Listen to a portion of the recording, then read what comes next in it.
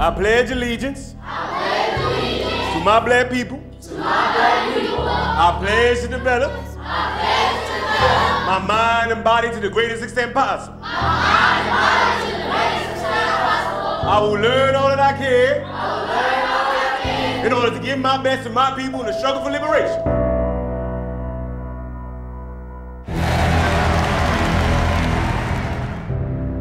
Fred Hampton and the Black Panthers, known for primarily their militant politics, which is just the tip of the iceberg. We're really talking about community organizers. Basically, would go into these all white and Hispanic areas, feeding kids, educating kids, just while the community banded around them,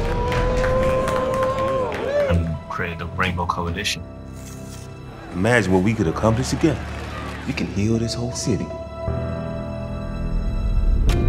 Our counterintelligence program must prevent the rise of a black messiah. Neutralize him, Agent. 5 years for impersonating a federal officer, or you can go home.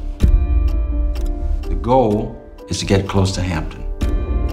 It was hard to play William O'Neill because I care so much about Fred and his legacy.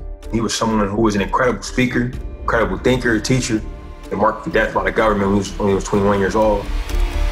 You ain't tell me it was gonna be like this. I will make sure you're properly compensated. The work that Chairman Fred Hampton was doing 50+ years ago inspired legions of activists today.